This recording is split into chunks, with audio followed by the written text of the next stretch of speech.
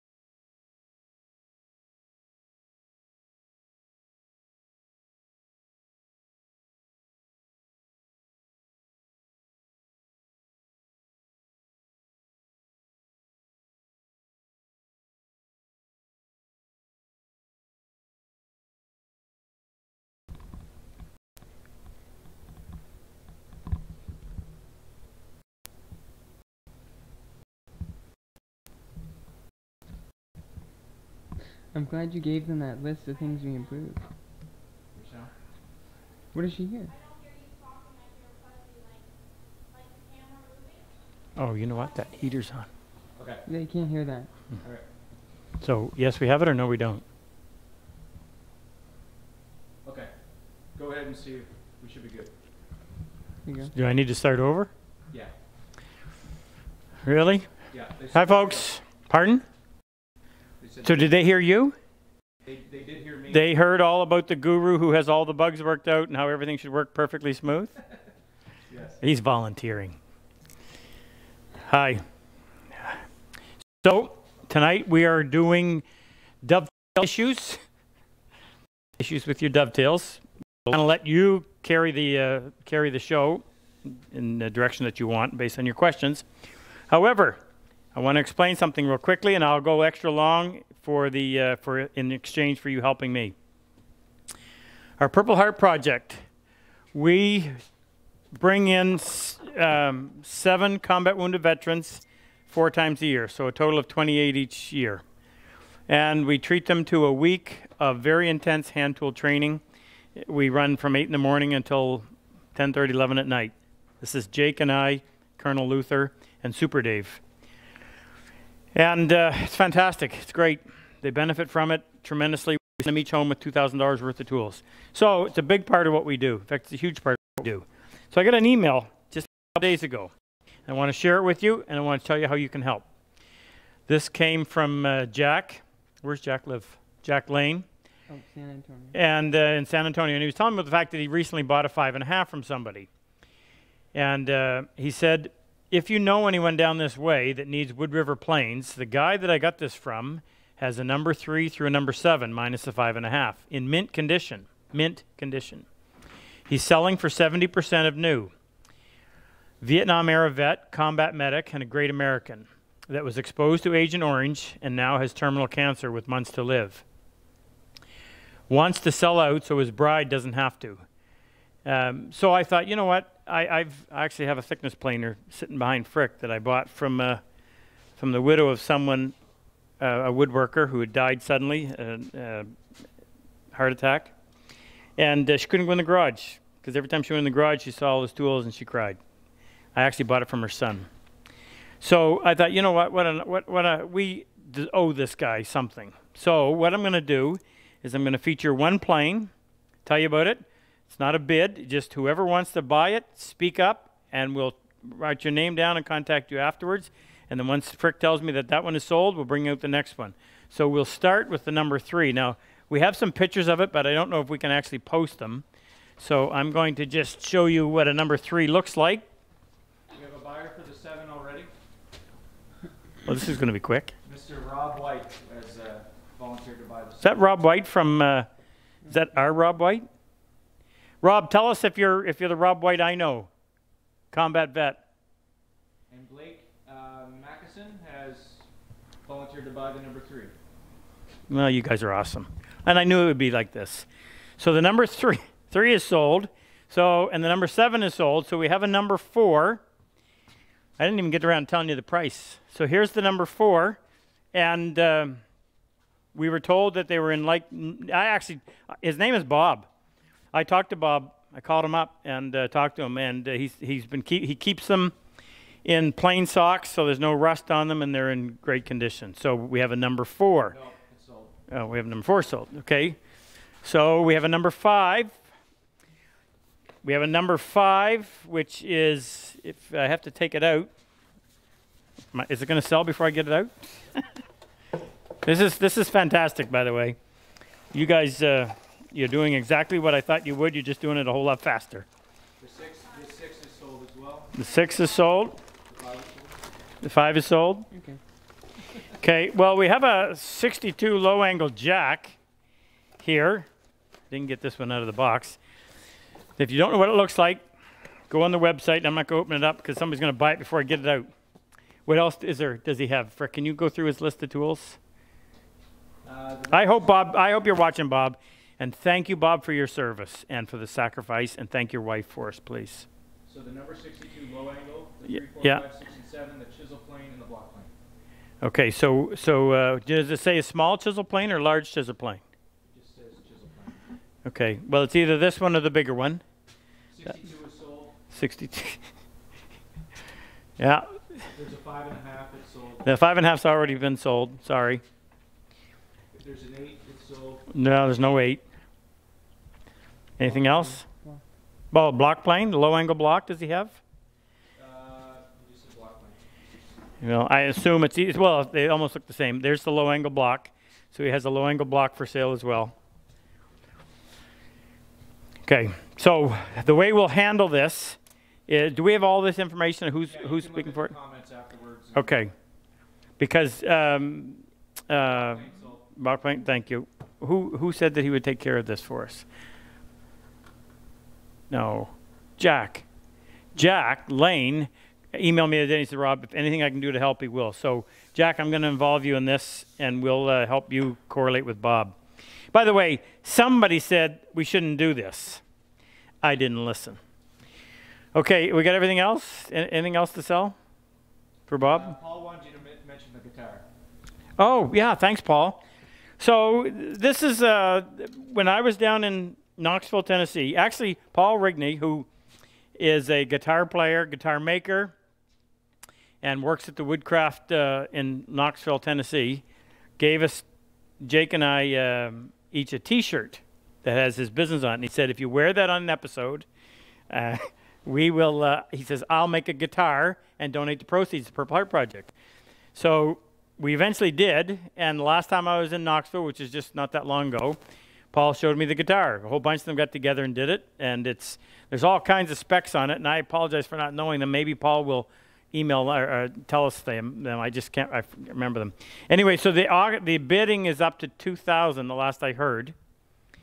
And if you want, I released a YouTube showing the guitar and those guys playing it. We didn't do this last time.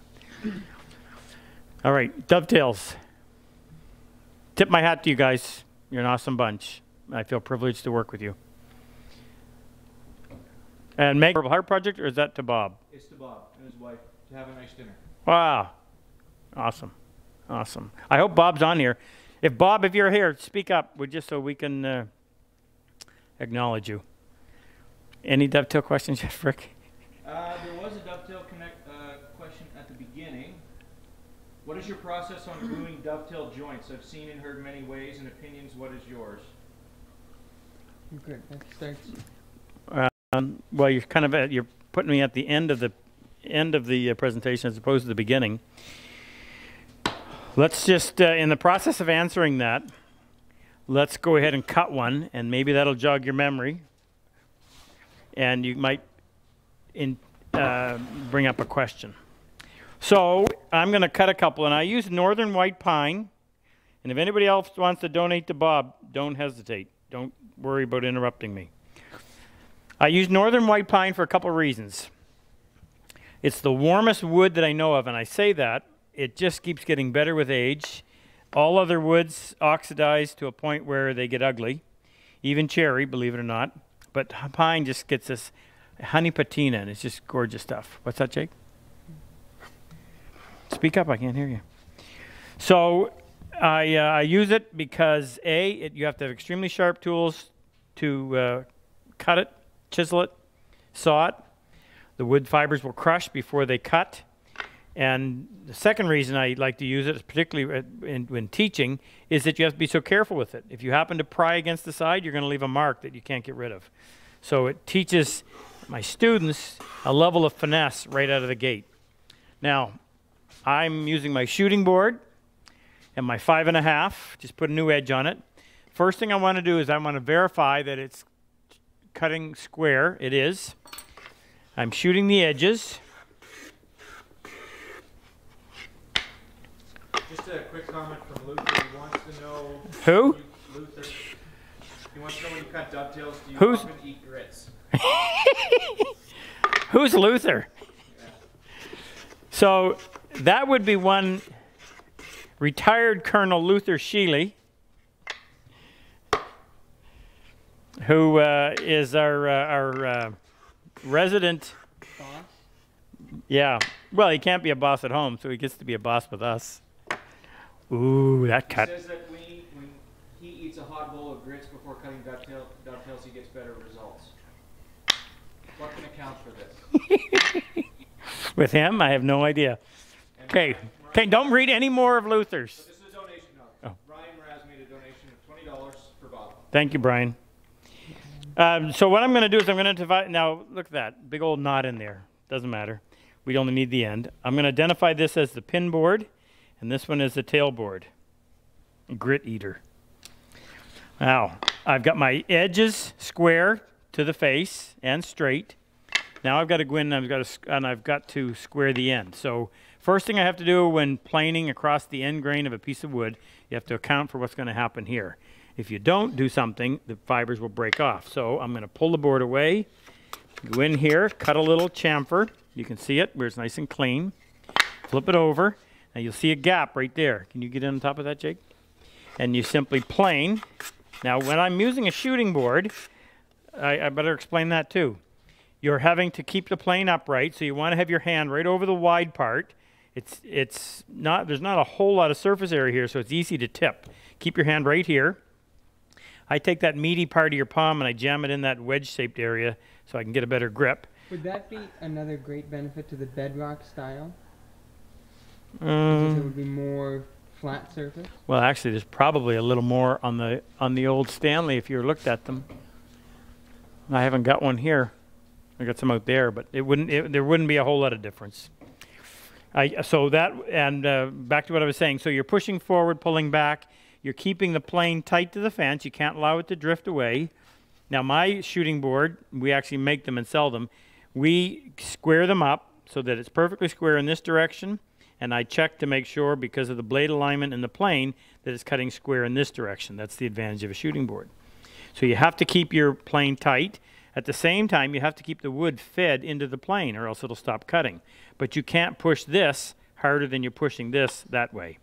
So comfortably pushing this way, holding it tight to the fence. The action of the plane will keep it tight to the fence and keeping it down on the surface of the shooting board. And you just go until that little chamfer disappears. Now you got a nice square edge. Do the same thing with the pin board. Pull it away from the fence. Cut your little chamfer. Now, I didn't mention it when I was doing that one, but if you go beyond that chamfer, you're still going to break fibers out. So in looking down there and seeing that little groove, or that little space, you just keep shooting until that almost disappears. You don't want it to completely disappear or you'll be in trouble. Maybe one more. Okay, so there's my two pieces. I'll put the plane over here because I'm going to use it again. Put the shooting board away. Nothing coming through, Frick? These guys are all experts. No, they're just watching though right now. Okay. Someone quickly asked, who is the maker of the saw hanging in front of the American flag behind you? That came from Cody Bryant. Cody, that is RYEAC,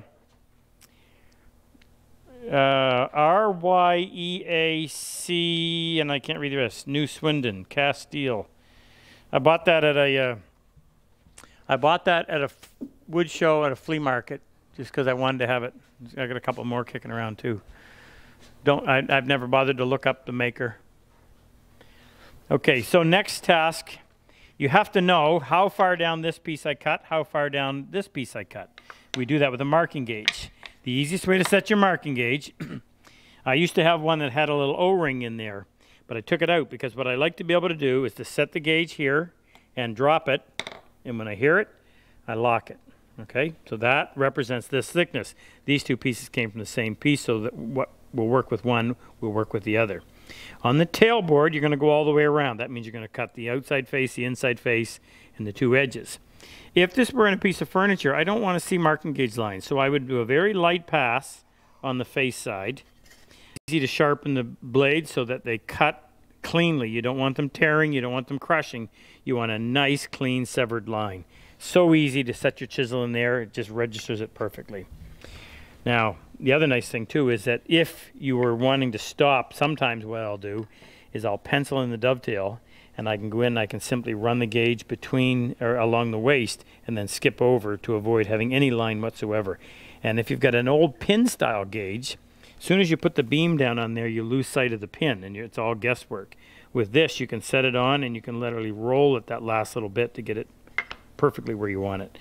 On the pin board, we don't remove the outside edges, so we only scribe the outside face lightly, inside face a little heavier. Okay, so now we've got our two boards marked. I can put the gauge away. I'm going to use it again, so I'm just going to set it off to the side. Now what I prefer to do is to cut a little rabbet on the inside edge of the tailboard. And the reason is that it helps to register the two pieces. And with some of the new techniques that we're using, it becomes even more critical to have that advantage of the two boards registering one against the other. So on my bench, I'm going to take the tailboard and I'll hold that securely with the end just hanging over the end of the bench. I've got it laying flat. I'm going to use, pardon? Brian Potter is asking, is there an alternative way to cut the rabbet behind the tails if you don't have a skewed rabbet bow? Yeah, let's go over here and do this one this way, Brian. So we can use our table saw to do it. Can you make it over here? You're tethered. You got 30 feet. You can show them out there if you want to. I will. So you can use a table saw if you want. You could use you can use a shoulder plane. The problem is that you're cutting across the grain. A shoulder plane, a rabbeting plane, they cut perpendicular to the grain, and sometimes what will happen, and it'll just be a particular piece of wood, it's not any species, and the fibers will tear and roll, and then you get a very rough surface here. Well, that rough surface, when it goes together like this, you're going to see that torn stuff is not going to give you a nice clean line. If you have a table saw, you can set your fence to the, I've just got it just a little bit below. I'm going to take, not a lot. I'm going to go a little bit heavier than that.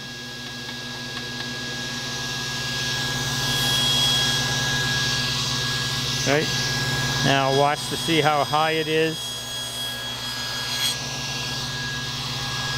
That's close enough.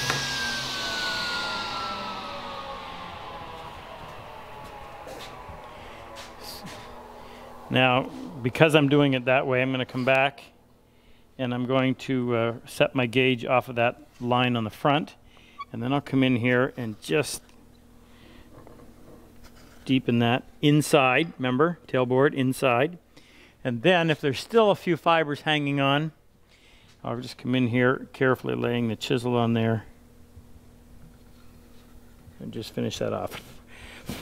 You want a nice clean line right here. You don't want any crumbs that'll prevent that from working the way you want. And that'll become more apparent as we get a little farther into this process. Okay? Any questions on that? Now, just for the sake of showing you, which I should do anyway, if I was going to use my skew block plane, I would have put the piece in the vise, held it securely. A lot of times with bench dogs, Jake, where's my hammer? Just tap your bench dogs and it'll pull everything down nice and tight. This is a skew block plane. I prefer the Lee Nielsen version. And the way I've got mine set up, by the way, there's a steel plate that comes on this plane. I actually found it one day. I never use it. And I have no idea where it is now. Oh, there it is right there. There's a steel plate cover that goes on there. Now I've taken it out because I only use this as a rabbiting block plane. It's a really lousy block plane because it wants to move off to one side when you're trying to use it. I set mine up so that the blade is sticking just out beyond the edge so I can catch that with my fingernail. And then I sight down the sole, and I want that blade to project evenly out of the sole. So I'm going to move the fence over so I can see more of the blade. Now you don't want to over tighten this. Now that looks to be great. Just snug, but not over tighten. And the plane comes with the metal portions. The wood portion you have to add yourself. But you want to have some registration before the blade engages, and you want to have some registration after the blade leaves the wood. And that little short metal fence isn't enough, but there are 2 holes in there, and you can easily add a wooden fence to it. So I'm going to loosen the fence. I'm going to move the plane back until that line, pardon me, that blade is right on that gauge line. Okay. Now this is a little bit tricky to use. You want this surface to be lower than this surface, but parallel to it. So in order to do that, this is a fairly heavy plane, and it's wanting to drop off like that. So with my left hand and my left index finger of my left hand, I'm pushing the fence tight against the end of the board. This thumb and this hand are kind of pushing like this to counteract gravity. Get that registered. You don't have a whole lot of surface area there, so you have to be sensitive to it. Got to be able to feel it. All the right hand is going to do is just push forward. And if it's set up properly, you should start to engage the wood immediately with the point of the blade. And I have people sometimes that will tip it like that. You don't want to do that. You want to keep that so the sole of this plane is parallel to that board. See, you start to pick up wood. You should maintain a shaving through the entire process. If it doesn't, it might need to be sharpened. Now, because the blade is skewed, it keeps the plane going this way, which helps to keep it tight to the fence. And it's also your best bet for getting a smooth surface. I mentioned trying to use a shoulder plane or a rabbiting plane. Fibers will have a tendency to roll. Not always, but when you least want, when you don't want it, that's when it'll happen. Now, that isn't quite enough, so I'll go in. And I should add that it's always better to take 2 or 3 light passes than to try to get it in one heavy pass. Now I'm going to let Jake have a look at that because that is really clean. I got a question. Yeah. Does the fence on your skew blocks wobble? And how do you improve that? Does it wobble? No, mine does not wobble. Well, tighten it on there. Now I didn't actually do this one. This somebody else did this. Mike? So I would normally have mine. In fact, if you give me 30 seconds, I'll grab another one and I'll show you because I think mine is right out here. Oh,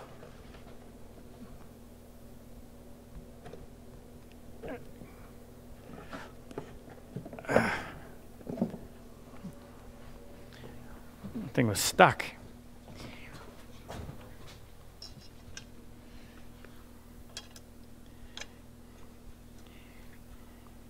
Well, I was going to say mine, I keep mine tight, but I don't.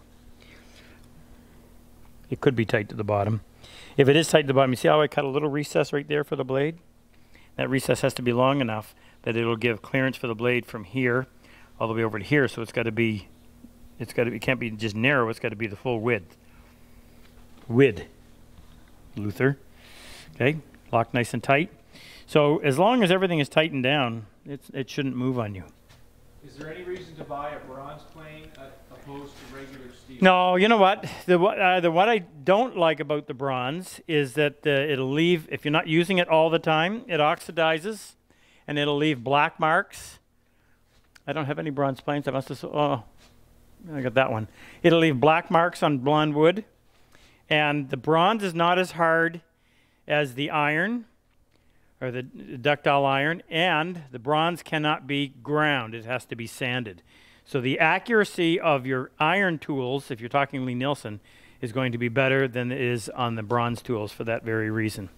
The bronze clogs up the grinding wheel, so they have to actually sand those. Okay? Just keep interrupting me, Frick. I'm good with it.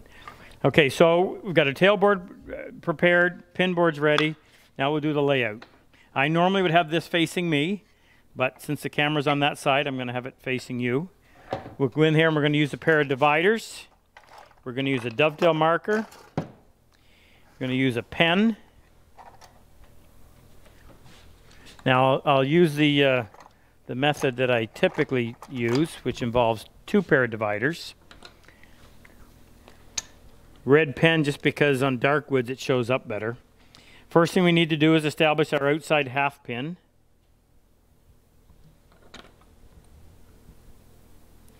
And half pins, that's the part of the joint that really sets the tone. If your half pin is too wide, I'm trying to look for an example. If your half pin is too wide, it'll make your joint look clumsy. And if it's too thin, it'll make it look really weak. Now here's one that Phil Gustafson, which is one of our first vets in our class, did. And his are almost the same, inside pins and half pins.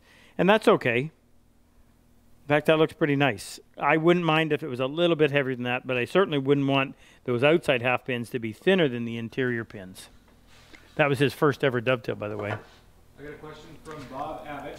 He said, you're working with soft white pine, but when working with hardwoods, specifically the soft hardwoods like linden or basswood... Oh, leave it to Bob to ask a... Anything to consider different? Read all that again. You're working with soft white pine, but when working with hardwoods, specifically the soft hardwoods like linden or basswood, any things to consider different? Would you do anything differently? If I was working with softer woods or hardwoods? Soft hardwoods like linden or basswood. Oh. No. No. No. Up to this point, I wouldn't. Tools have to be sharp for everything, but I do have special chisels that I use for really soft woods, which in this case would be pine, that are ground at 17 degrees. So you cannot use these in hardwood. They are way too acute, and they'll just fold. But in softwood, they just go through that stuff. It's amazing how it cuts. Why don't you use a dovetail alignment board? Bob actually is a comedian, and he kept everything light, and he was the life of the party at one of our most recent workshops. So if you don't know Bob, you missed out. Hopefully you get a chance to meet him. Bob has a show. What's Bob's show's called? Coming Home Well. How do they find that? Is it on Google Coming Home Well? Bob does a radio broadcast, and Bob is funny. Go ahead. Sorry, Frick. Why don't you use a dovetail alignment board? Why don't I? Because I don't need to. Can't give you any other answer than the first one that comes in my head. I don't need to. So let me show you how it goes. And then that might become more apparent after we do it a little bit more. So we're going to do the outside half pins. And this is not something that I have any magic formula for. It's just a matter of looking at it. This joint is, this board is 3.5 inches wide. So I'm just going to look at that and say, well, you know what? That probably needs to be right about there. And all I can tell you is save your samples, save your test pieces, and just as you learn more, look back and make sure that you're heading in the right direction. If your first joints look better than your 100th joint, you did something wrong. Come to my class. So what I'm going to do right now is register one leg on the outside and then use the other one to leave a little mark on the inside of the board. Now I'm going to go ahead and pencil this in now so that you can follow along. On my dovetail marker, I have a 7 and a 6. That stands for a ratio of 1 to 7. So if you came over 1 inch and down 7 inches, that angle is what the 1 and 7 is, which translates actually into 8 degrees. Right? And then 1 and 6 is obviously over 1, down 6, and that one is 10 degrees. And I like that one. I'll tell you the reason I like it. As I get older, my eyesight's not like it used to be. I can still identify the 1 and 6 slope from across the room as a dovetail, and I can't on the 1 and 7. It's just not quite enough, so I use it on everything now. So using the 1 and 6 slope, I'm going to put my pen in the hole, move the gauge over to it, square a line across the end, starting on the gauge line, come up. Flip it around so I can do the other side. Same thing, pen in the hole, move the gauge over, don't allow it to move, square your line across the end, and come up. Okay, so there's my 2 outside half pins. Now I'm left with the task, how many tails? Anybody have a suggestion? How many tails am I going to put in a board that is 3.5 inches wide, and are there any considerations that we need to take into account in laying this out? Anybody say anything yet? There's like a Come on, Bob. 5 to 8 second delay.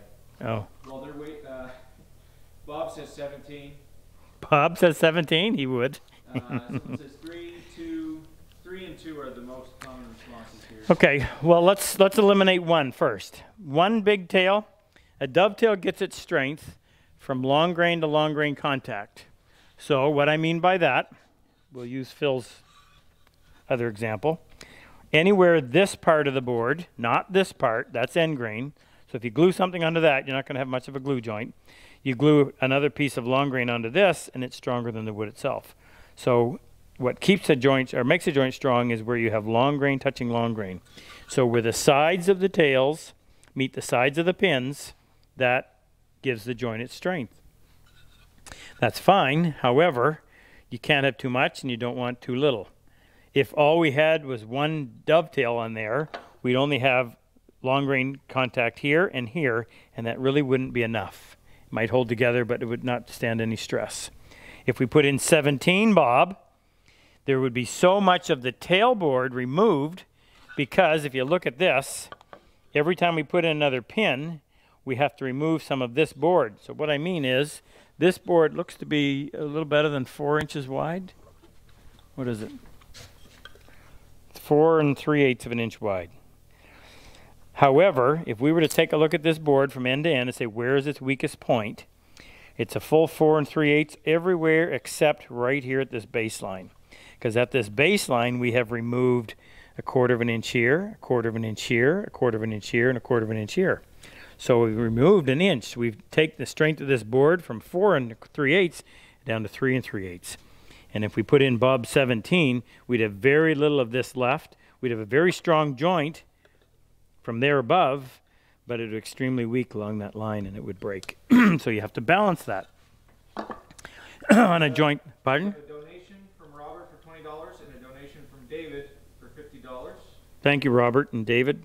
And James is asking, when laying out tails, how do you make sure the bottom of the tail will be wide enough for your narrowest chisel? That's a good question. Buy more chisels is the best answer. And the other one is, we're going to pencil it all in before we actually cut it, so we can address that issue, and that actually is a good point. Let me get a little bit farther, and we'll come back to that. So I've already determined that we need more than one. Two would kind of be a lazy way out. It's not quite enough. It's okay, but you can go a little bit farther. 3 is actually magical. I think the balance is nice. Now, this thing about odd number, even number, look, there's always, if there's an odd number of tails, there'll be an even number of pins. If there's an even number of pins, there'll be an odd number of tails. So that doesn't really matter. 3 just is going to look good at best on this. 4, you just start to cross that line where it's looking a little too busy. So I'm going to take my this is my divider that has the half pin on it. Now I'm going to take my other pair of dividers and I'm going to open them up. I have no idea where I'm going to start, but I know I need to get 3 tails and 2 pins between here and here. So I'm going to start on the half pin line. And I'm going to go 1, 2. I'm being very careful not to leave any marks yet. 3. Now, you see the distance from the red line to where that divider is? That's how big these are going to be. Now, I'm going to take you a little bit farther down the road before I stop to explain this, but the mud will clear. If I want it to be a little bit smaller, I close the dividers up. Not a lot, because every little bit you move here gets multiplied by the number of times you step. So on a large, wide board, a slight adjustment here can mean a whole lot by the time you get to the end. Starting again on the half pin, I'm going to step 1, 2. This time I just crossed that line by probably 32nd of an inch, maybe 1/16. I wanted a little bit bigger than that, so I'm going to open them up a little bit more. Again, starting on the half pin line. Careful not to leave a bunch of marks. Okay, I'm going to go with that. That's going to make it a little less than 1/8 of an inch. So I can now go back here. This time I'm going to leave a mark. Not too deep, because you don't want to have to work hard to remove a bunch of material in order to get rid of the mark. Okay, now take my dovetail marker, put the pen in the hole, move the gauge over to it, square the line across the end. You'll come to find out that that is the most important part of this process, is squaring that line across the end. Turn it this way and go back the other way.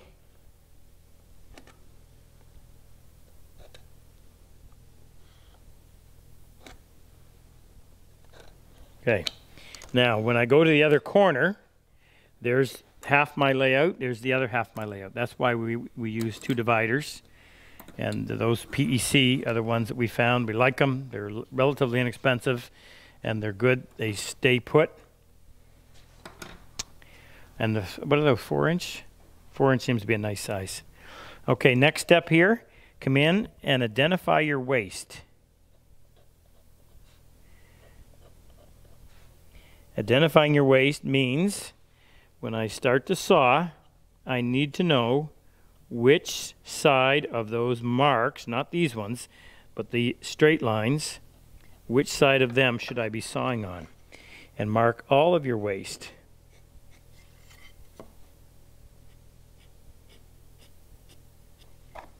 Okay? What's that? Oh no, I wasn't going to embarrass Phil. We always have somebody in the class that brings up and shows us little candy stripes, how they kept them. They wonder what's going on. You notice that he didn't see something wrong there? Parts missing. You don't need to mark on the back. A saw that will cut straight here and straight here is going to do the exact same thing on the back side. It's completely redundant. Don't need to do it. Put the tailboard in the vise. Now I want that to be down low. If it's up high, it vibrates too much.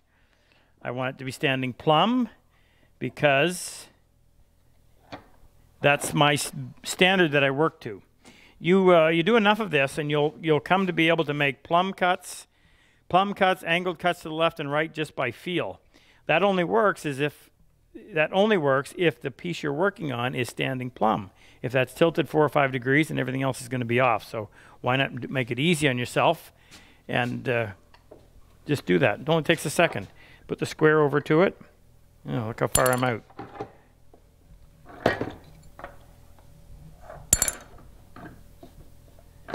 Actually, when I'm doing this on the road, I put a level on, because I can't always trust the floor. How do you feel about tapered dovetail saws? Are the ones you sell straight? Yeah. I actually think the taper, I've heard the stories, I think the taper came from multiple sharpenings over the years, and somebody bared down a little harder on one end than the other, and it ended up being tapered. I can't see any reason why it would be effective. Call me crazy. Okay, what are we going to do next? We got to saw these. The only thing that has to be perfect is the square cut across the end. I don't care if the angles are off a little bit on the face, that doesn't matter. But the cuts across the end must be perpendicular. The entire joint will be thrown off if they're not. Okay, let's talk a little bit about saws. I won't promote mine because I don't want to turn this into a commercial, but if you want one, we have them. 3-finger open pistol grip. This is the Bird's Eye Maple one, by the way. Our standard one has a composite handle, which is same. Yeah, grab me one, would you please? Same saw. Only difference is that the work that goes into making the handle. 3-finger open pistol grip, held as lightly as you would hold a baby's hand. If you squeeze it excessively, it's gonna do things that you don't want. Very, very light. And that comes from practice too. That's one of the things that when I do a woodworking, or when I do a hand tool, a dovetail class, you find people and their knuckles are turned white. What you're lacking in control up through here, you subconsciously overcompensate for out here, and you got to learn to let that thing relax. This saw will cut laser straight, and any good professional saw will cut laser straight as long as you're not trying to influence it by squeezing it too tight. Now, I like to have Jake. You might want to come down over here. On the quick question on the subject of saws, have Yeah. you ever used a large 10-inch saw for dovetails? Have I ever? That's the medium. That's crosscut. I could. The only disadvantage to doing that is on a tenon saw you have a lot of distance from the tooth line to the brass back. So that makes for a little instability. If you're not doing this a lot, then it takes a while to develop the wrist strength to keep that nice and stable. And this is a little coarser tooth. This is 12 TPI. Whereas on a dovetail saw, you're never really cutting very deep. So the less distance you have from here to that heavy brass back, the more stable it is. So yes, you could use this. It is a rip tooth, same as that. In fact, it has the exact same set. So other than the fact that you'd have a 29 thou kerf, because you've got a 25 thou saw plate plus 2 thou on either side, it would perform the exact same way. But I'm going to use my dovetail saw. This is the what do we call this? Ebony resin. It's a composite. It's nice and heavy. It's actually quite a bit heavier than the Bird's Eye. Okay, so Jake's going to show you my feet. I want a nice, stable platform. Try to stand like this. You're wobbling all over the place. So I'm more than shoulder width apart. A little bit of bend in my knee. And it's a 3-point stance, so 1, 2, and I always hold the board with my other hand. I never let go of it. Now, the milking stool analogy is what I typically use. A milking stool has 3 legs. Most barn floors aren't level. If you had a 4th leg, it would always wobble. But with 3 legs, like a tripod, it's always nice and stable. Okay, so that's what I'm doing here. Now, I have to lean over enough so that that saw will lay underneath my elbow, underneath my shoulder. And I want a straight line that starts here through my wrist, my elbow up to my shoulder. If you're sawing like this, you're going to have a very difficult time getting a nice straight cut. So you need to turn your body enough so that your elbow will clear your side, and you can, like an old piston, like a piston on an old locomotive, you can make that nice, even stroke. It's so calm and peaceful and fun. Just relax. Don't get all stressed out. Grip the wood with your opposite index finger and thumb so that you have an anchor or a starting point. I should say an anchor point is what I meant to say. I'm rusty. Press the saw laterally against your fingertips. And I'm on the waist side. Remember, this is the side that I'm going to be cutting on. I want to save my line, but I want to cut on the waist. I'm going to line my saw up. Now, I don't want this. I don't want this. I don't want this. I want to see nothing but the complete line, in this case on the right side of the blade. Now, I also need to have my angle established before I start. If you start sawing and then try to follow the angle, not going to work. You're committed from the minute you start to push the saw. So if you were looking on that side, you'd see my angle. My saw is parked at that approximately 10-degree angle. And from now, I'm just doing it out of memory. But if you're new at this, you may have to just make the cut and suffer the consequences. If you're off a little bit, Oh, shoot. On this one, try straightening it up or correcting it in the direction it needed to be corrected. I'm using my little starter teeth. This is an advantage of my saw. Has little wee tiny teeth out the front. Has their negative cutting face, so they're really easy to start. And that's the critical part of this process, is starting the saw with precision. If it jumps around on you, you're going to end up carving the thing out. We want to be able to assemble this right from the saw. Somebody asked me about gluing. What do I do different than others? I glue right from the saw cut. There is no paring, no touching the sides with a chisel afterward. Create an anchor point, index finger and thumb. Pinch with the bottom quarter of each digit. If you pinch down low, the set of the teeth are going to be cutting the end of your finger. If you raise these digits up, now when I press the saw against them, they're touching above the tooth line, so I'm not having the set touch my fingers. Set it so that I have the saw parallel to the line. Now, if we weren't in position, let me just do one first. I'm going to move over here and we'll talk a little bit more. Get it just where I want it. Use the little teeth to get it started. Use the entire saw. Okay. Now, that one lucked out because it was the right angle. That came from a bit of practice. Wipe the sawdust out of the teeth so they don't drop on the line on my next cut. Now, on this one, if I were off, let's say I was like this. Jake, I want you to get back a little bit further. So you can see, okay? If I'm off like this, okay, now pull back. If I were to try to change that by moving my arm, when I start sawing, I'm going to want to go back to where I was. So we have what I call a natural sawing groove, which means every time you saw, your arm is going to pretty much stay in that same track. Now, the secret to this is learn to get that sawing groove correct in the beginning so that you reinforce it every time you do it. If I come over, I set the saw down. If I'm not parallel to the line, I correct here, down here, which means I pivot around until the saw is now parallel to the line. I'm not moving this. This is fixed. I'm moving my feet down below, and it may be just a couple of little wiggly things with my toes until I finally get it exactly where I want. So I come in here. Again, I have the anchor point. Press the saw laterally. Get comfortable. Light grip. See nothing but the line on the right side of the blade. Use the little teeth to get it started. Already committed to the angle. And saw down. Remember, I made a really faint mark on here because it's on the face side.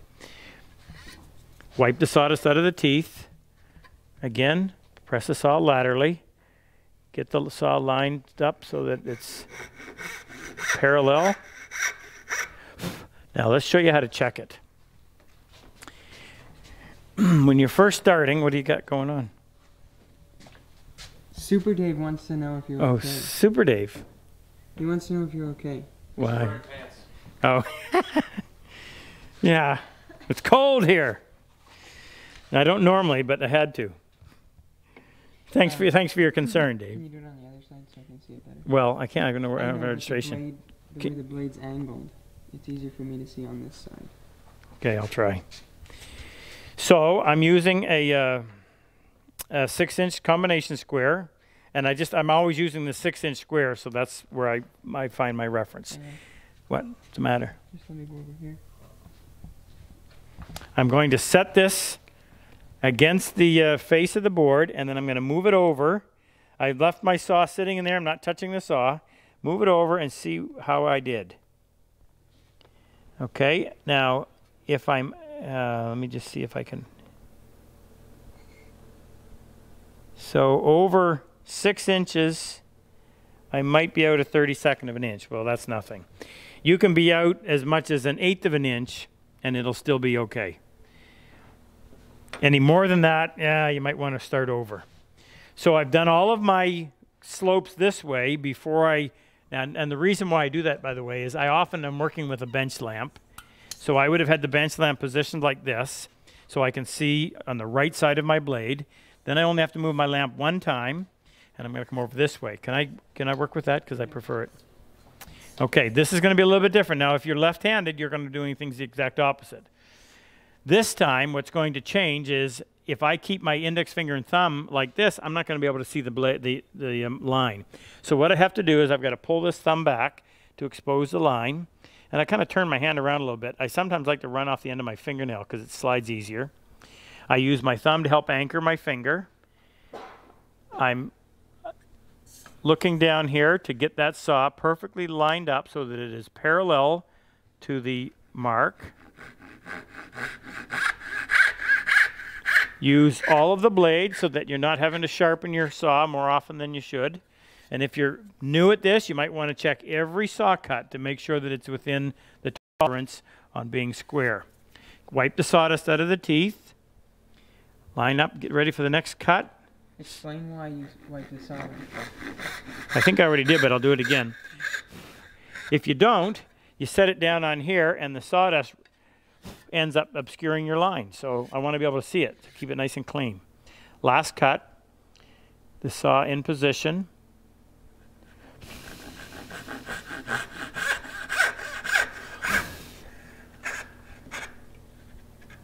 Now, talk a little bit about saws because I don't assume you all have my saw. What makes a really good saw? It's got to have a comfortable handle, and you want a pistol grip. Here's why. If you are trying to use a saw, don't I have one here, Jake, somewhere? I'll use the Kerf X10. If you're using a saw that has a file handle, you never benefit from having it register in your hand. You see, I could turn the lights off, pick this saw up, and I automatically know where the blade is because of the handle. When you pick a saw up like that, you don't. And you're always having to follow or watch the line. Whereas you'll eventually get to a point with a pistol grip where, because it naturally registers in your hand, you'll from memory, you'll know plumb, you'll know 10 degrees to the left, you'll know 10 degrees to the right. Why not take advantage of that? So, pistol grip. Number two, we are ripping wood. We are cutting wood parallel to the grain, not perpendicular to it. So you want rip teeth. What's the difference? Well, rip teeth, when you file them, it's filed straight across. Crosscut teeth are filed on an angle. These work like chisels. They knock out blocks of wood. They're very effective on crosscut, on ripping, not quite as effective on crosscut. It's probably more noticeable to try to rip with a crosscut than it is to try to crosscut with a rip. I can actually make crosscuts with this rip saw, whereas a crosscut saw cuts very slow when you're trying to cut parallel to the grain. So it has rip teeth. And probably the biggest thing is the set. Each tooth on this saw is bent. If the first one is bent that way, the second tooth is bent this way. And it just goes back and forth all the way down the blade. Why? Because your kerf, that's the groove that the saw leaves, must be wider than the saw plate. If it isn't, the saw will bind and you won't get in there 1/16 of an inch and it'll bind on you. If you have too much set and you have a big wide kerf and you try to set, and as you're sawing, now your saw's wobbling back and forth. Well, that doesn't work. You're going to have to steer the entire time and it'll leave a terribly rough surface. So if you have very minimal set, I don't know of anybody that makes them any narrower than mine. My set is just 2/1000 of an inch per side. So what is 2/1000 of an inch? A piece of paper is 1/4 thou. So the total clearance with my saw kerf versus the blade is just the thickness of one sheet of paper, half on either side. And what that does is once you start cutting, the kerf actually guides the saw and it will force it to cut perfectly straight. Now that means you cannot change the angle or the direction once you start, but you wouldn't want to do that anyway because how are you going to glue to a round surface? In order to get a good glue joint, in fact, I need to show you that right now before we go any further. I always tell folks, I said, if you're just getting started in this, you need to test some of your equipment. Why work with faulty equipment not knowing it? So learn that right away. Get a piece of hardwood. I haven't got a piece right here in front of me, or else I would. Get a piece of hardwood 3/4 inch thick. Come in 3/4 of an inch and make a saw cut as deep as your saw will allow. Then turn that on its side and cut that piece off. Here I'm cross-cutting with my rip saw. Now, a good joint is two flat, smooth surfaces touching. If you have a good saw, that will produce a good glue joint. So when I put these two pieces back together, they should almost disappear. I can spin it around, do the other side so we're not matching grooves, and you can't see the glue line because we have a nice smooth surface. So now when the sides of your pin come up against the sides of your tail, as long as you got your angles right, and that goes together, you get a perfect glue joint that does not need anything done to it. If your surface left is rough and you've got to go in and try to fix that with a chisel, you're lost before you start. A So couple of people have suggested you make a video about how to sharpen the dovetail saw. I think I did. I thought you did too. But Yeah, if you search YouTube, we did one. It's really easy to do. It's not hard at all. we may have done it on an online workshop episode though. But not on YouTube. Yeah, we'll check. Oh yeah. Thanks for the suggestion. Keep them coming. We need ideas. Okay. Any questions so far? We're at this stage. I'm not going to remove the waste. There's a delay, so I have to wait a second after I ask that. I'm just going to take my chisel and just get rid of this fuzz, so that when I set this piece on top of the pin board, it doesn't interfere with the fit. Start setting up for this. Give them a chance to ask a question. All right. So I'm going to take my plane on its side. I'm going to take my pin board, put it in the vise, and I want it to be flush with the top of the plane. So I'll put a block in there and then snug this up. I want to do one of these live sessions on workbenches someday soon, because you got to have a good bench. All right. Pin board. This is the face side. I move my plane back, and I'm going to create a little bridge. This is where I use the rabbit to come in here and register the two pieces. Okay? So I can move that along, and it stays in perfect alignment. Nice and flush. Now, these edges needed to be square, and you're going to see why momentarily. My next step, I'm going to move that for a second, because I prefer to use this than my bench. I'm going to take my marking gauge. Now your marking gauge must have a cutter that is flat on the end. If you've got a round screw on there, it's not going to work. I'm going to take my saw, I'm going to set it on a flat surface. I'm going to go right out the tooth line. Now I'm holding the marking gauge so that it's only on the saw. It's not touching the plane. And I'm going to drop it down. I like to be able to hear that. That's why I removed that O-ring. And I'm going to lock it. Now what I just did is I measured my saw curve. So that cutter is sticking up above the head of the tool by the thickness of the saw plate, which happens to be 20 thousandths of an inch, the set on one side and the set on the other side, which is 2,000 and 2,000. So that's 24 thousandths of an inch. And yes, that may sound a little too precise for woodworking, but we like it that way. I'm going to put my tailboard on there. Now, before I go any further, I'm going to grab my dovetail marking knife, and this has the little sawtooth blade in it, and you'll see why. Now, if this edge were not perfectly square, this would be thrown off slightly. What I'm going to do is I'm going to take that dimension, I'm going to set the head of the tool on against the edge of the pin board. The cutter sitting on top.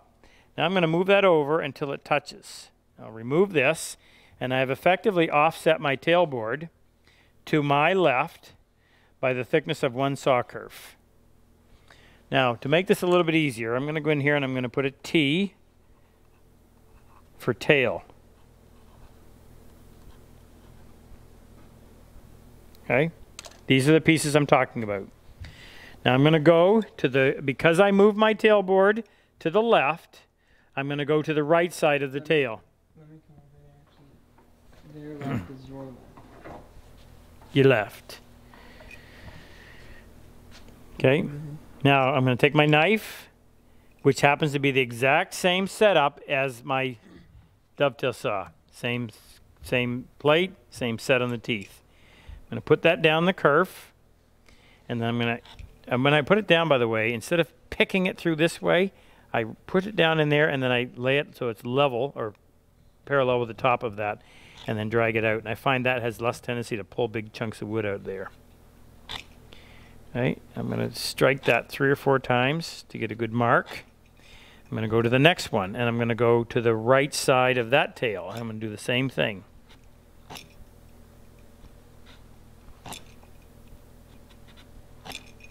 And the third one.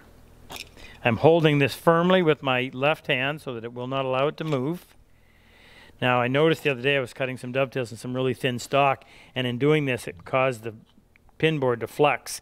And if that's the case, you may want to put a board in the front or back, actually in the front, to help support it.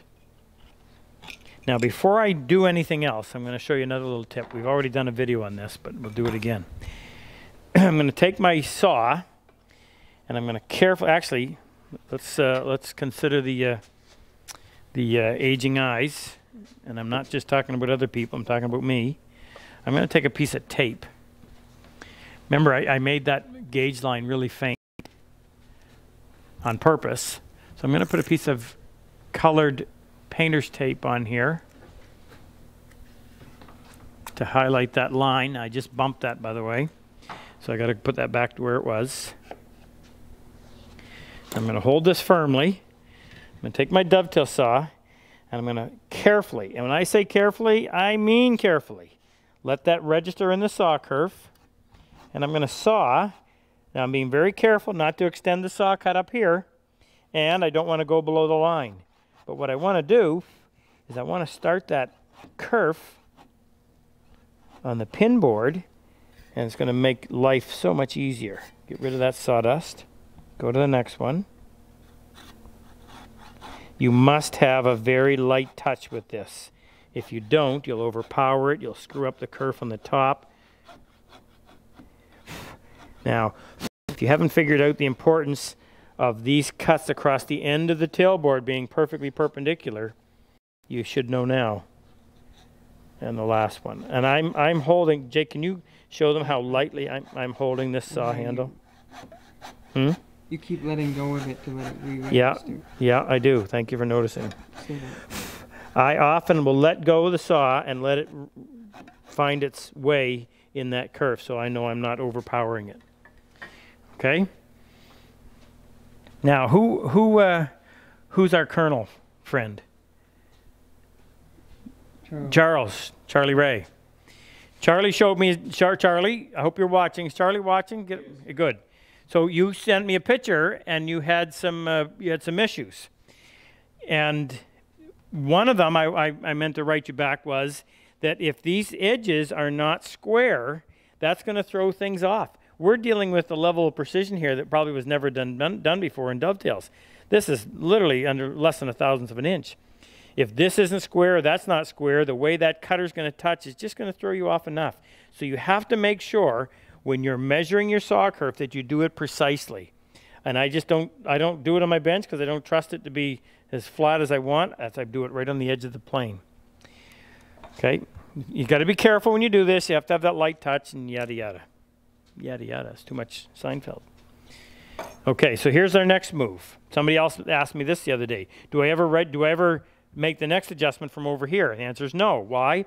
If there's any discrepancy in the width of the two pieces, by now measuring over here, that would have to be factored in. So instead, I always reference off the same side. This time, I'm going to put the head of the cutter, I'm going to move this over, on the side of the tail. Jake, do you want to be on the other side of me? Or can you see it from where you are? Head of the cutter, cutter underneath. Okay? And then slide it back over until it touches. Now, the tailboard is offset by the thickness of the saw blade to my right. You can feel it. So now I'm going to go to the left side of the tail. Offset to the right, mark to the left. Offset to the right, mark to the left. Sorry. Let me say that again. Said it right. I know. Offset to the right, mark to the left. Offset to the left, mark to the right. So here's my tail. I'm coming in on the left side, reach down. Now you'll notice that I reach down like that. There's the shape of the sawtooth blade.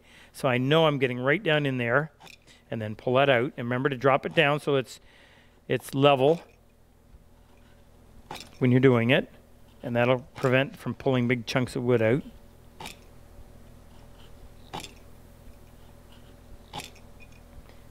And final one.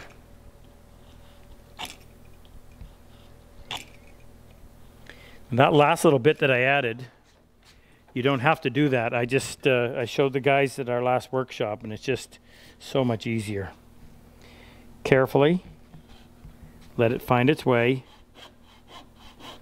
I'm having to watch two things at the same time. I'm having to watch my line up here, and I'm having to watch that piece of tape so that I don't end up cutting below it. Keep that tailboard in place. Don't let it move. So where that little rabbit really comes into play. I don't think there's any reason to clamp anything. You should be able to do this just with hand pressure. I'm wiping the sawdust off.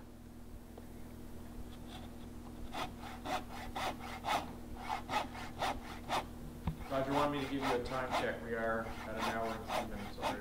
How many? An hour and 3 minutes. We're just getting started. Who said that? Roger who? Roger. Suitors?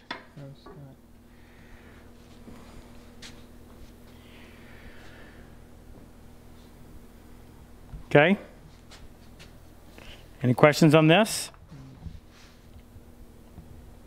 Roger Scott. Roger Scott. Oh, yeah. Thanks, Roger. Remove that.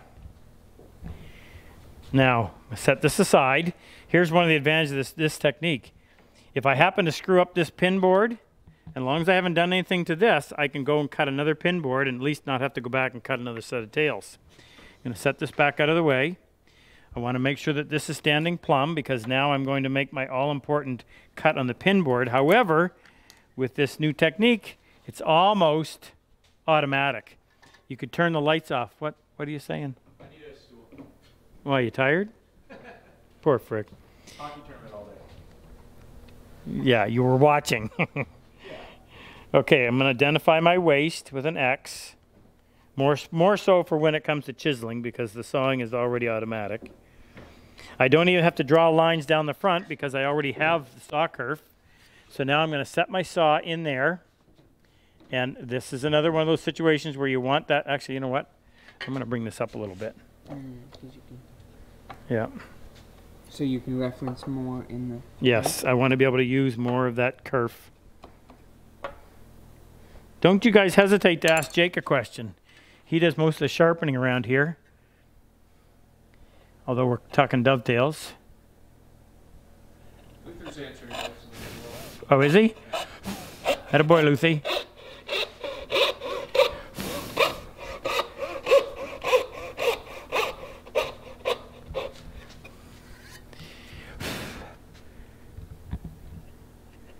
Set that in there. You got to let the kerf that you started control the cut.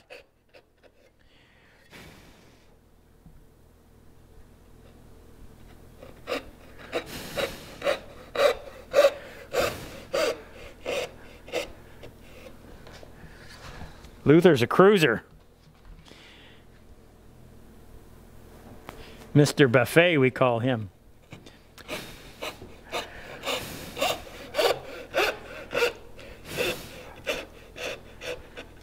Okay.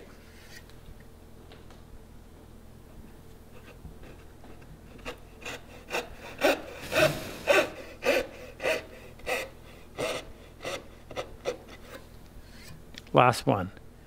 Set that kerf in there. Focus here on how I'm holding the saw. I'm doing nothing more than pushing with the web of my hand. I'm not gripping the saw at all because I do not want to influence where that saw is going to go. I want the kerf, the little kerf I started on the top, but more importantly the kerf down the face to literally control where that cut ends up. Now we're going to use our fret saw. And if you can't use a coping saw for this, we just produced a nice, smooth, ready to join surface. Don't get a coping saw with a big wide blade and go in there and wreck that. So that's why we use this little fret saw. The blade we use is a 12.5 teeth per inch, skip tooth. That means where there would normally be 3 teeth, there's 2. That just means the gullet is bigger, so it'll clear the waste faster and cut faster. It's 5 inch long. It's a scroll saw blade. We include a dozen of them with when you buy the saw. And in case you're wondering, that's hockey tape so that you can get a better grip on this. And what I've done is I've grabbed that blade and I've twisted it after I've put it in place so that when I make a horizontal cut, instead of the frame hitting here, now because of the twist in the blade, the frame stays up above the joint. And the teeth are designed to cut on the pull. And what I like about this little saw, when did that break? I didn't even notice. Is that it's rigid enough that you can get that that nice and tight so it does not bow on you, and you're pulling on it anyway. So when I put it in the kerf, I have to lay it over because of that bend so that it'll drop down. See, it goes right down there, doesn't mess anything up. Leave that tape on there because it allows me to see. As you start sawing, turn. Now you got to remember, the opening on the face side is wider than the opening on the back. So I'm starting like this, and as I go, I've got to swing around like so to avoid cutting into my pin on the back side. The closer you get to the line, the more efficient it's going to be because you'll do less chiseling. And if I'm going to make the cut anyway, why not make it as efficient as possible?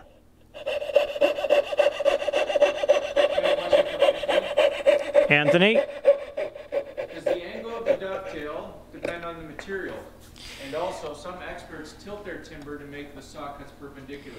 No, experts don't do that. I'm going to quote Jim Klingshot, who was a great English craftsman. If you ever get a chance to pick up his videos, he's dead now, but Jim Klingshot said, and I'm quoting, that it... Anthony? Oh, yeah, frick, because he asked the question, but so you over here. Jim said that if you have to tilt your board to make a plumb cut, you need a sawing lesson. You don't need to do that. You can learn all of this stuff. We have these guys. Look at Marshall Rommel's first ever dovetail, almost perfect. Phil Gustafson, first dovetail. He did it in record time too. Perfect dovetail. Luther's, Super Dave's. We get a class full of guys in here that have never cut a dovetail before in their life, and in that first day, they're cranking out perfect dovetails that you cannot fault. Anybody can learn to do this. If you can tie your shoes and if you've got the interest, you can do this. Like I said, eliminate the tool issue, if that is, before you start blaming yourself. And a lot of times it's tools. There aren't very many tools that are made by people that actually use it themselves. And I say that because if you use the tools yourself, you know what should be there and what shouldn't be there, instead of just copying something from the past. Okay. What was this question? What was this question? Did I get all of it? The angles depending on the material. Oh, yes. That was the other, yeah. Traditionally, softwood, which will compress more readily, they would increase the splay. That's why they would use a 1-in-6 rake. And then hardwoods, which are stiffer, more robust, they would relax the splay. But yeah, adhesives today are such that 1-in-6 I just think looks great on everything.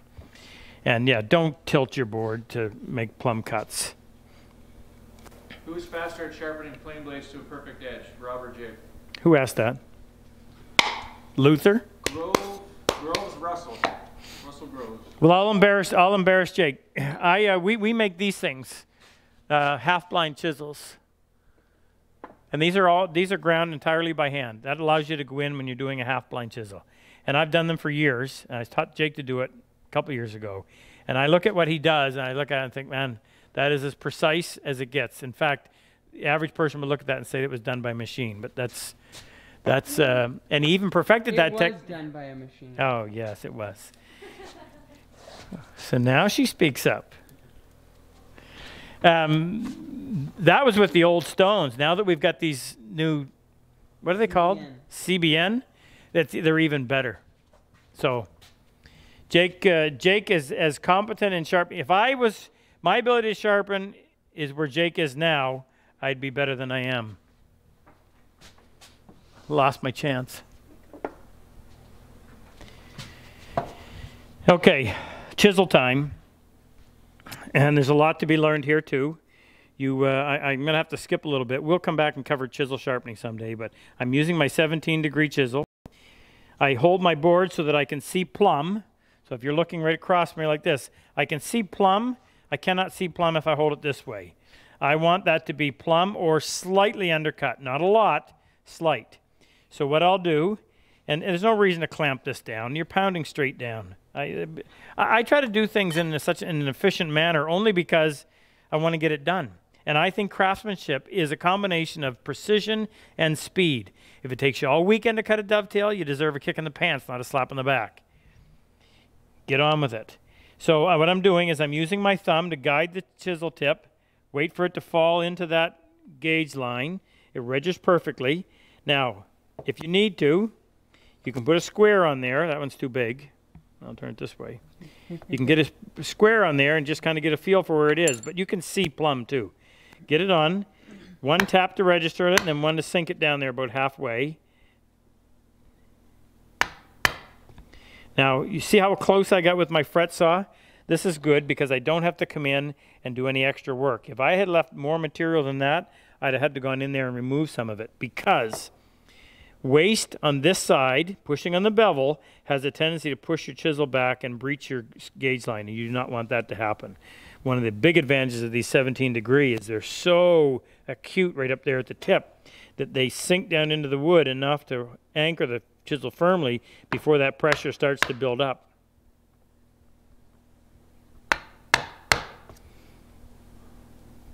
The other way I do this too sometimes is I start here and I just drag it along until it falls in. And I'm up tight to the sides of my pins. Now, make sure none of that debris falls. You always want a backup block, protect your bench. You don't want any debris in there that'll end up leaving a big bruise. So this is good. I got really close on these. So what I'm going to do here, now Jake, I'm going to ask you to get on that end, please. I find my gauge line, and once I get it there, I tap it, but then I tilt the chisel forward. If I can find or follow that slope, I can completely eliminate a step. So I'm over tight to the pin. One tap to kind of register the chisel. Then angle it and follow that slope. Now the other side. And this is the other big advantage to working this pine, and this is northern white, is because it does not take a lot of effort to saw, to chisel, you can concentrate on your technique without having to grunt through the process.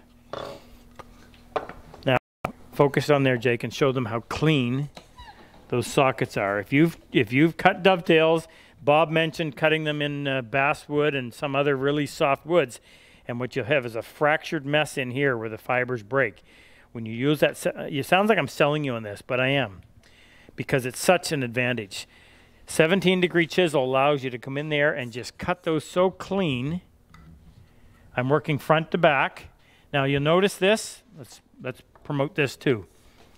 See, I don't have any work to do here because that corner's clean. I don't have any work to do there because that corner's clean, or there. This one I didn't get quite as good. So now I've got to come in here. I anchor the chisel with my left hand, holding it tight to the face of the board. Actually, I got that one almost, and this one almost. There's just a little piece. Now, we want to make sure. No questions coming up? Quiet bunch. What are the new stones called again? Shaptons? No, the... Oh, they're the Wood River CBN. I was calling them diamond, but they're actually harder than a diamond, and they're more efficient when it comes to grinding steel.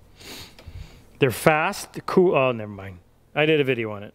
Okay, so what I want to do is I want to check the base of that socket. If that's not flat, when I go to put the tailboard on there, it's going to get hung up on a high spot, and it won't close the gap. So solid square, set it on there, and you should be able to move it side to side, and it should only touch on the outside. If it rocks, this is the one time you don't want things to rock. I don't feel any movement. Now, something else you can do too is use the side of the chisel to check. Do you see the side of the square? Sorry.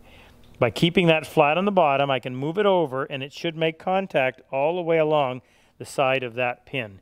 If it doesn't, you're not going to get a good tight fit. Okay, now I'm going to set this aside. So I'm happy with those pins. I say that because if I wasn't, I may have to cut another set. Once I'm satisfied with that, okay, now I can go ahead and I can process the tailboard. Same thing as before. Lay it over till it drops down. Come up just off the bottom. Actually, I'm going to put a piece of tape on here too. That line is so faint.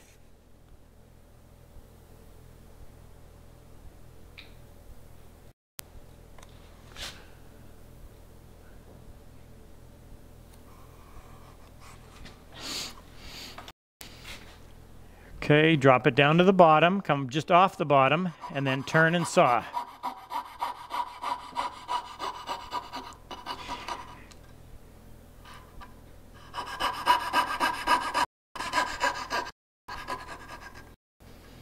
Right, take that off. Now we're going to lay this on its side. And this is the part that is really visible. Now I'm going to show you why I say that. When you open up a drawer, you see that joint right there. The minute you open it up, you can hide a little gap down here, but a bad joint there shows up terribly. So you want these to be perfect. So to do that, I'm going to come in here with my chisel, starting in the waist, and I'm going to, remember I said make that really deep? I'm going to cut a little V groove like that. Now I have a wall that I can reference my saw against that will give me great registration, and all I have to do now is make that plumb cut, but I don't have to worry about the perpendicular. And you can tell when your saw is registered against it. Closes the gap. Light touch, very light touch. And yes, I'm cross-cutting with a rip saw, but I've scribed a line on all three sides, so I don't have to worry about tear out. Flip that over. Tony from Melbourne says hi. Ah, Tony. I'm getting your t-shirt ready, brother. That'd be Tony Martin. Now, Tony played an instrumental role in us starting the Purple Heart Project. He helped Jesse. He rallied the troops, and we got a bench for Jesse, and he's been a big supporter of it. Tony was actually here making wood hinge boxes back in September. And he brought us out. And he survived Luther for how long? They drove across the country. Just kidding. And he brought us Ash. Yes, he did. Ash is an Aussie vet, a digger, that came to our workshop this last time, and Tony's the one that found him, and it took some digging to get him, no pun intended. Great to have you, Tony. And Mitch said thank you for wishing him a happy birthday. All right, now I've got to come in here, and I've got to make sure that there's no wood sitting on top of that gauge line. If there is, when the joint goes together, it's going to push it apart. So I'm looking carefully at this, and I can see a little bit right there. So I'm going to put that in place, or in the vise, using two hands to secure it. You can see it right there. I'm just going to come in here and get right into that corner. Now you usually have to do this anyway because your saw will not go right into the corner without scarring the side of the pin, the tail, sorry, because it's a sloped corner and your saw cuts square on the bottom. Now you never pry like this. If you do, especially on pine, you're going to bruise those edges. Okay, so those are nice and clean. Does anybody have a Kleenex? Do we have any? Even a piece of that coarse blue towel. Yeah, from? Never mind, I got one. I got Megan. Portugal. I can't remember how to pronounce it, but anyway, he says some people say that pine is not a good wood to learn cutting dovetails. Is that true? Some people say. I love it. My wife always says, they say this, they say that. Who are these experts? They all have the same name, they. Well, I'll reiterate what I said earlier. I think pine is the best wood for learning dovetails on because two things it teaches you. Number one, it teaches you have to have sharp tools. You try to do this with a dull chisel. A chisel that's sharp enough to cut a hardwood will not cut pine. The fibers will crush instead of cutting. And number two, if you were to pry with your chisel or any of your tools against the edge of pine, you're going to leave a mark. So you have to learn to be very careful with them. You could get away with that on a piece of oak or a piece of maple, but not on pine. And actually, there's a third reason, and that is it's easy to process, meaning it doesn't take a lot of effort to chop it, doesn't take a lot of effort to saw it, so it allows the new person to focus on their technique without having to put all that extra effort. Remember this when it comes to hand tools. The more effort you have to apply, the less control you have. Effort and control are invariably connected. Inversely, sorry. Harder you push, less control you have. Actually, this is the mix that up. This is the control over here, and you want to have 100% control with your hand tools. This is the effort you have to apply. Keep your effort down low, your control stays high. That, by the way, is how I teach sharpening, because if you keep your tools 100% sharp, requires the least amount of effort, gives you the maximum amount of control. How's that for an answer? All right, back to this. Let me know if it worked.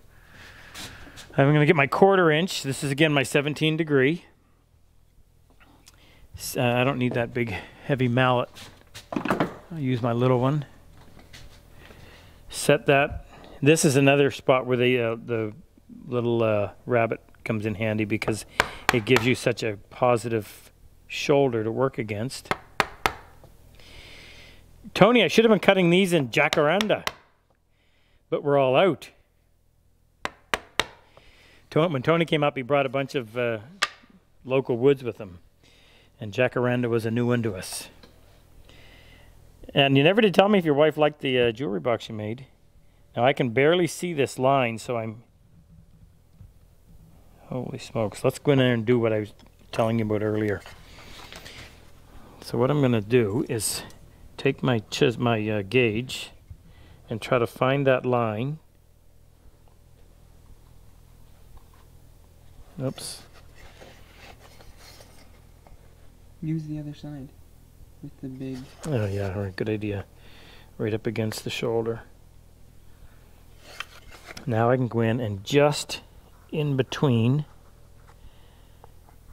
the tails, just roll it to get from side to side.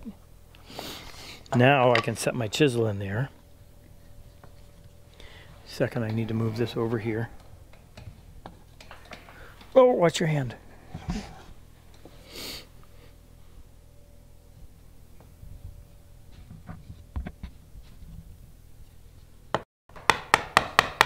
And just chop down until you feel it meet.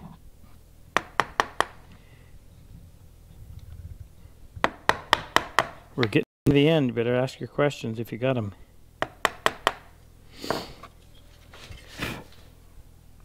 Now always work front to back. That way if I blow something out, at least it's on the inside of the joint. I'm making sure that the inside corners are nice and clean.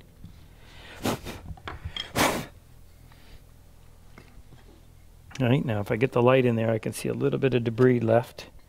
I don't want that to interfere with the fit. So I'll clean it up now. Last step, using my chisel, I'm going to step inside. This is the face side, this is the inside. On the inside, stepping in about a 1/16, I'm going to cut a little chamfer down the inside corner.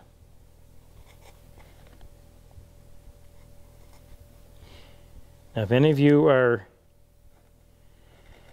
anywhere near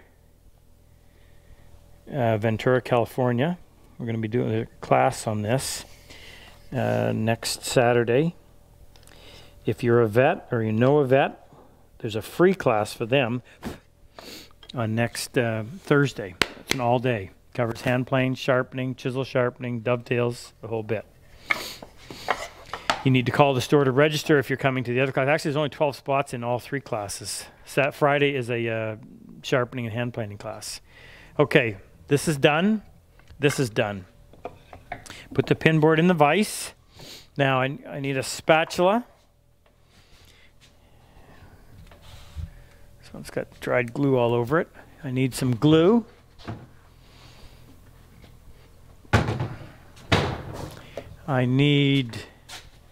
I'll use a mallet. I prefer a hammer, but I don't know where my hammer is. Seth wants to know if you'll ever get tired of teaching dovetails. Never. Never. Love it. It's such an interesting, if you're into this, it's such an interesting topic. How can you get tired of having people that are sitting on the edge of the seat waiting to see what's going to happen next? You know, I can't tell you how many, I know I've taught over 4,000 people in actual workshops, demonstrated to multiple thousands more, and it's always fun. I love cutting it. I don't know how many times I've done this, but I thoroughly enjoy it, and I love seeing it come together. All right, so what we're going to do is apply glue just to the long grain surfaces. We're going to apply glue.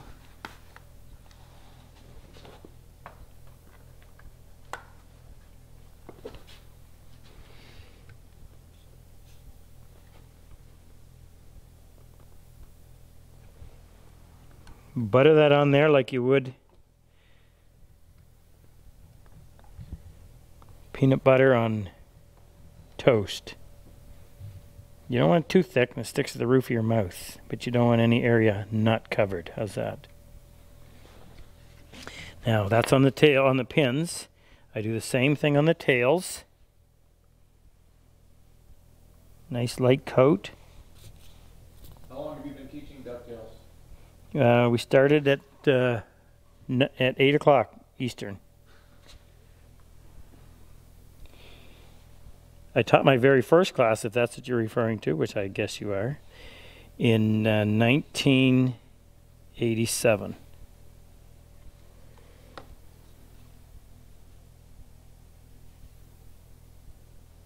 Okay, a little bit on the shoulders, even though that's end grain. I always like to do that. Don't know why, but I just do. Put it in position. No test fit. We already know it's going to fit. And then tap it home.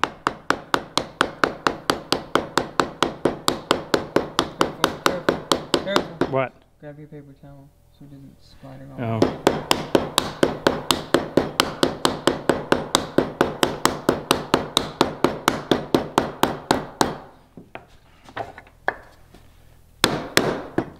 Like that. Yeah. The advantage, by the way, of a rubber mallet, I've come to find out, is that in pounding on it, the end grain pins will go up into the mallet, and yet the mallet will still make contact with the softer. What am I trying to say? Yeah, this is hard. This is soft. So the mallet will push on that instead of, I really need my hammer. I'll use this one. Now what I'm going to do, I want to get right in next to the pin, like this. If you do this, you have to make sure that you set the piece of wood right beside the pin. Because if the glue starts to tack, you push, if you were to have a piece of wood sitting out here like that, and it pushes down, anything that's already tacked here will cause that to split off. So you don't want to have that happen. Check the back side, make sure that it's seated. Check it for square. And then flush it up. Little wax on the sole to reduce the friction. Should you mention how much planing it up changes the look? Well, usually when we teach a dovetail class, the guys in the class are not that proficient with their plane. And they kind of, in the process of cleaning it up, they have a tendency to hack it up pretty good. So I'll come over and they're oh, that's so good. I come over with a sharp plane and run the plane over it, and it's like, oh my goodness, who did that joint? So it makes a huge difference when you clean it up. I'm just going to plane until, what is that? I'm going to plane until all of the marks are gone.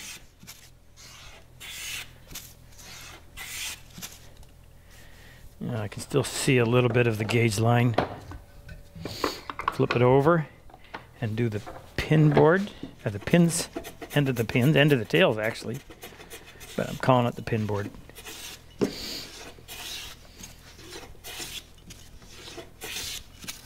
you recommend a dual marking gauge or a single? Single. Want a brand recommendation?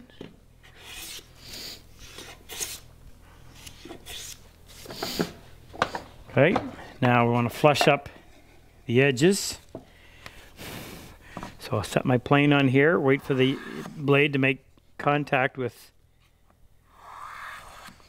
that high surface, and then just push it straight forward. Jumped. A little bit right there.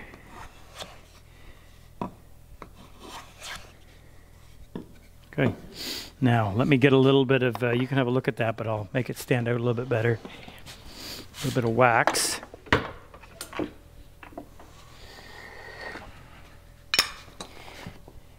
This just makes the end grain stand out so you can see it a little bit better.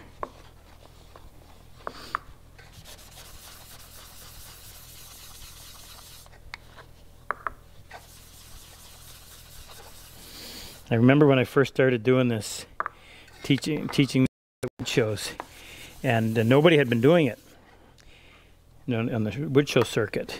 And here I was cranking them out, and Erica would have been about 13. She would come and work the shows with me, and she would say, "Dad, when you were putting that together, some of those guys looked like they were going to cry." I said, "Erica, you don't understand. The holy grail of dovetail." Let me know if you're one of the ones that shed a tear. All right, we'll put the camera on that and the light and let you critique it. Have a close look. Ask your questions. Oh, is it too bright? Mm-hmm. No test fitting. Why do you not test fit? Because if you test fit, then you've got this crutch that you're leaning on, and you don't have to check yourself along the process. If there is no test fit allowed, then you make sure before you proceed to step C that step B and A were correctly done. And if you have any confidence at all in what you're doing, you have the ability to verify the steps you just did were done properly, so it has to fit. If you test fit, you risk bruising it. It really only goes together well one time. And I like what Alan Peters said. Alan Peters was my mentor. Alan was, I think, the best designer craftsman of the last century. He died several years ago in England. But Alan said that, he said, if you couldn't assemble your dovetails right from the saw in our shop, he said, you would be the guy sweeping the floor. So it doesn't take, I don't allow them to do it in the class. They have to do it right from the saw. You develop that confidence from the beginning. If you allow yourself to test fit in the beginning, you will never be able to drop the habit, or it'll be very tough to do. Just go for it. Do it. And if it doesn't work the first time, figure out what you did wrong. And then you can start doing these things with the kind of speed that allows you to get things finished in a weekend instead of 6 months.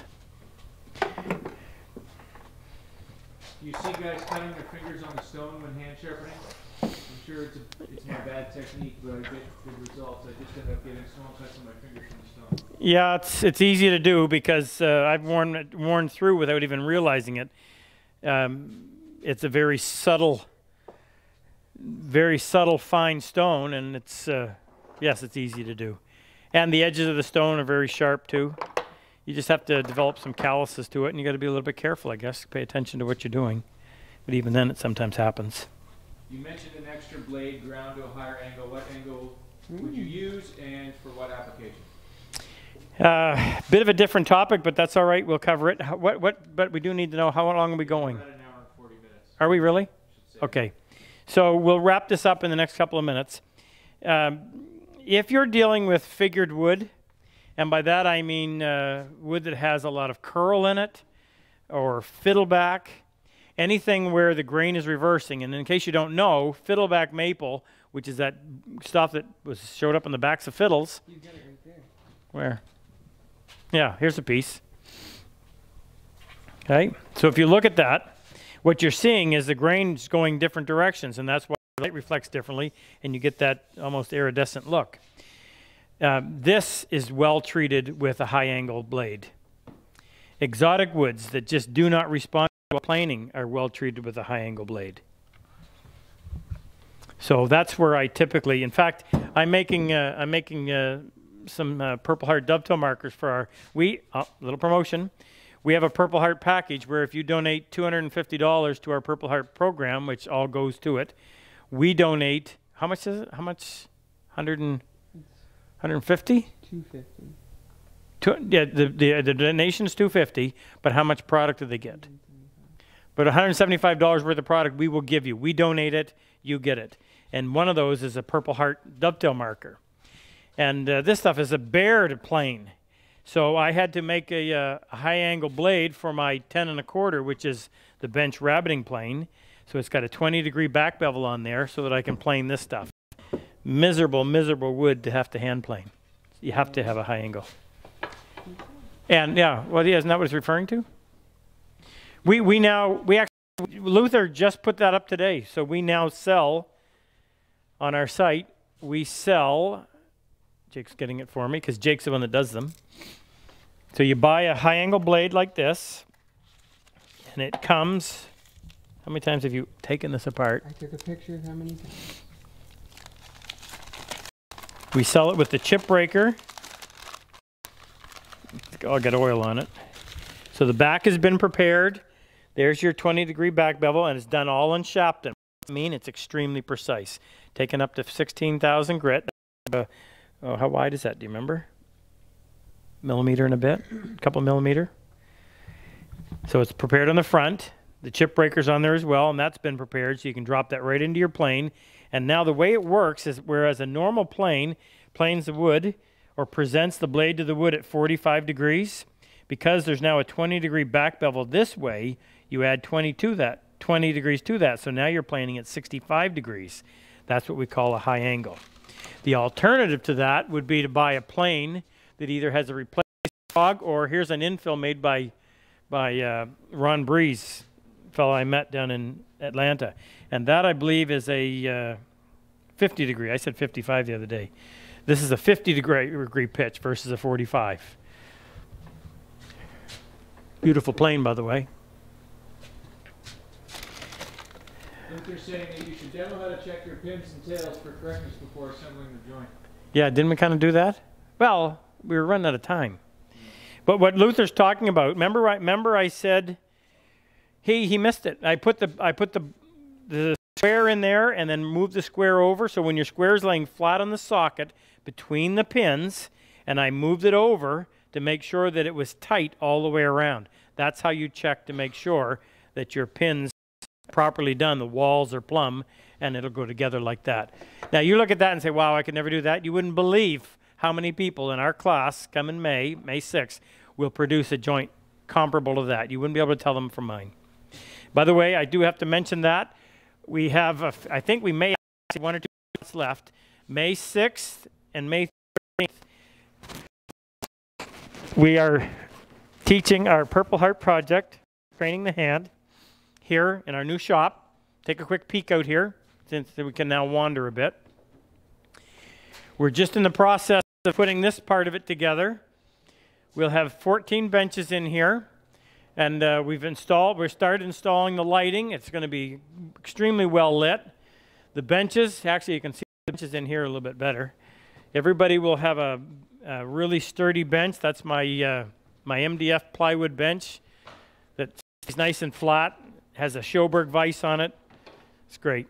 They've been used to several classes. So if you're interested in jump-starting your hand tool woodworking, I promise you this class will put you 3 years ahead of where you can get on your own, maybe even farther. That's May 6th to the 13th, and May 6th to the 10th, and then the 13th to the whatever that is, Monday to Friday. Lots of information on our website. Final appeal, if you know any combat wounded veterans, we give a lifetime membership to our online workshop. We broadcast 3 45-minute training episodes every week. Right now we're building this. This is the prototype of a standing desk that Frick is working at. This is how we designed, just with a prototype.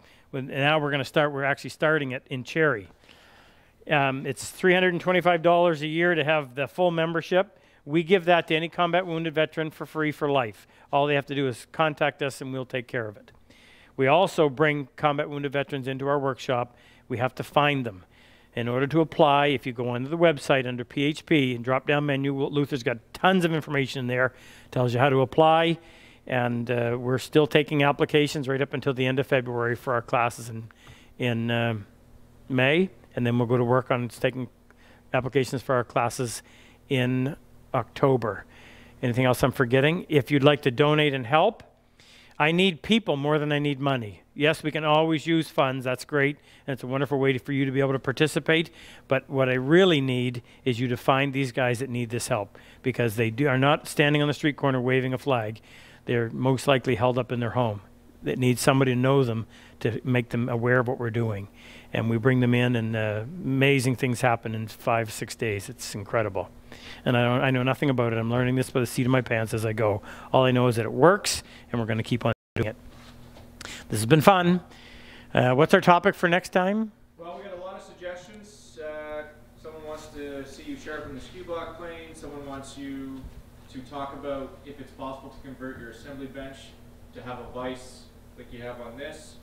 That would obviously take too long, but there's a challenge issued to you. You know, we need to build another bench. Well, I'm not going to make the decision tonight, but we will over the course of the next week. Am I even going to be here in 2 weeks' time? Mm-hmm. I am? Good. So our next one will be 2 weeks from yesterday, which would be Friday night, I think. We'll let you know. Okay. We sign. Yeah. So there's lots of them. We're going to keep doing it. Let us know what you think. Contact us. And what are you saying? Megan, would you like to wrap this up for us? You get quiet real easy. Okay. See ya.